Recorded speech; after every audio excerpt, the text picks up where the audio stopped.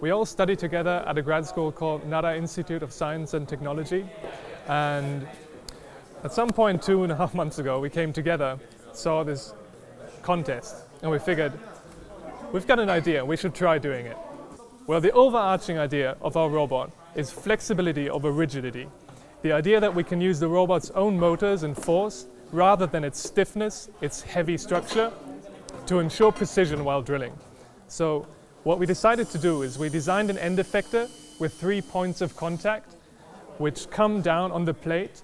They attach to the workpiece, so to say. Then the robot presses down on it, it pushes on the end effector, and that's what gives the drill its stability.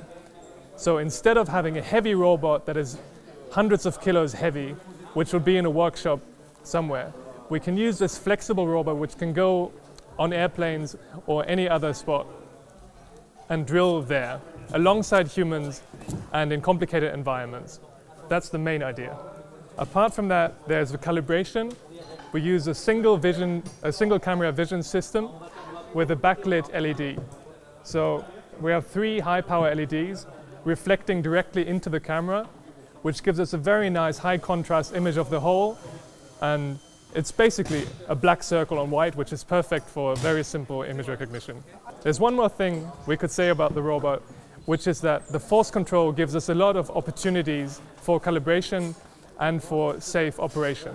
For one, we can measure, the robot can sense when it is in contact with something, when it hits something, or when it, for example, collides with a human, God forbid.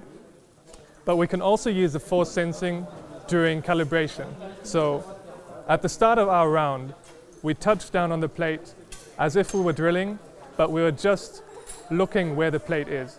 So we're using the robot's own force sensors and its position sensors to sense the plate in space. That is the first step of our calibration. I think what means the most to us in this competition is the challenge and the opportunities it brings. When we saw the challenge, when we saw the task, we thought this is intriguing because it sounds simple, but there must be more to it. It is at the same time hard as it is easy. Then second, we were planning to use this robot both because it's there and because it's appropriate, but to be completely fair, we were hoping for a research collaboration with the robot company we are using. So there's that, and there's the challenge that we wanted to tackle.